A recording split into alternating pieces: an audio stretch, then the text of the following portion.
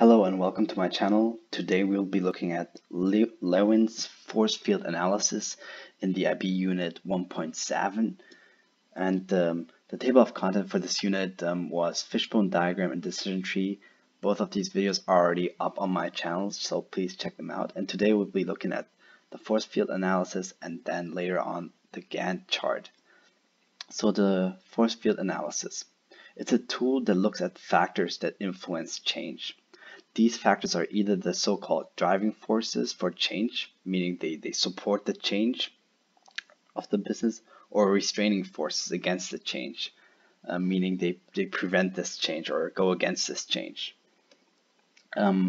What you need for this analysis is pretty simple, but you'll need some things. For example, you'll need the most important thing about this analysis is the change or the goal you're trying to analyze. You'll also need, or as a manager, you'll have to look at all the driving and restraining forces to that change.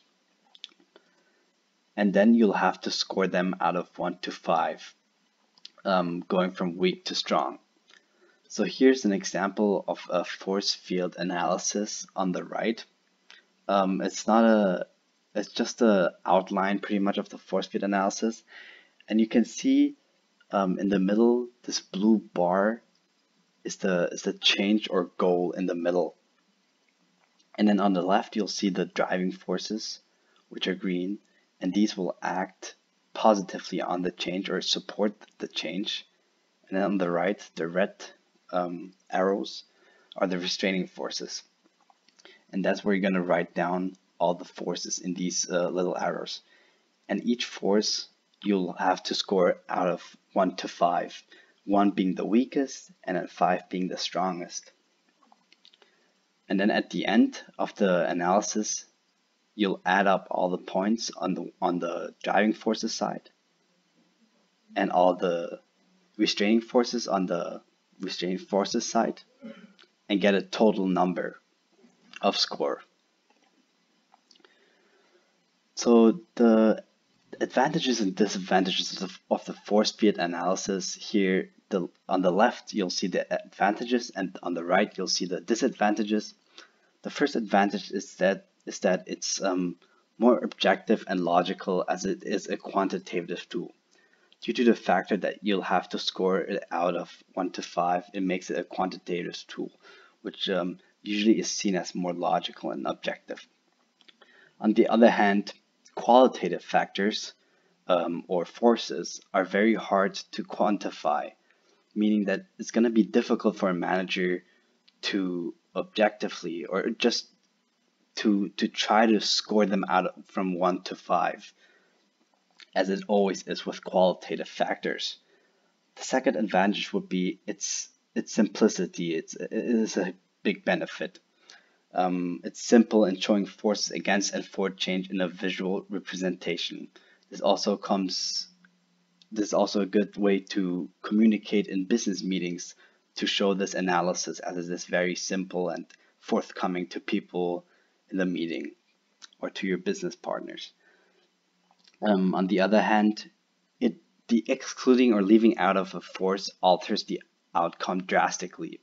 Because as you could see in the prior diagram, in the prior example, or in all the force field analysis examples, if you leave out one factor and one factor that has a score, that has a higher score, it will have a huge impact on the total number that you calculate at the end, which will alter your decision making, maybe in a bad way.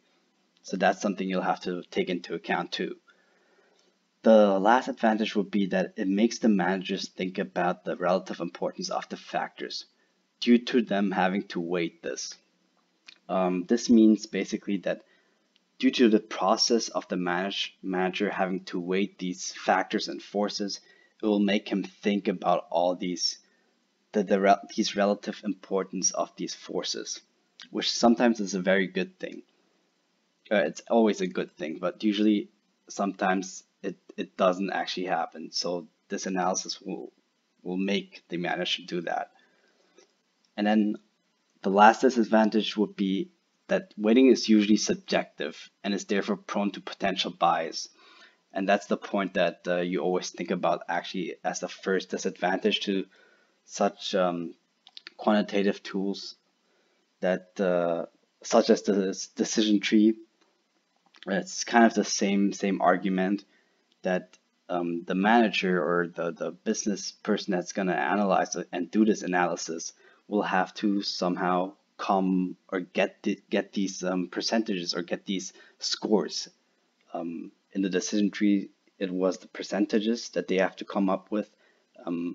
How what's the percentage of the decision being successful and of failing? And here in this case, it's about the score, which makes it prone to potential bias. Thank you for watching, and I'll see you in my next video.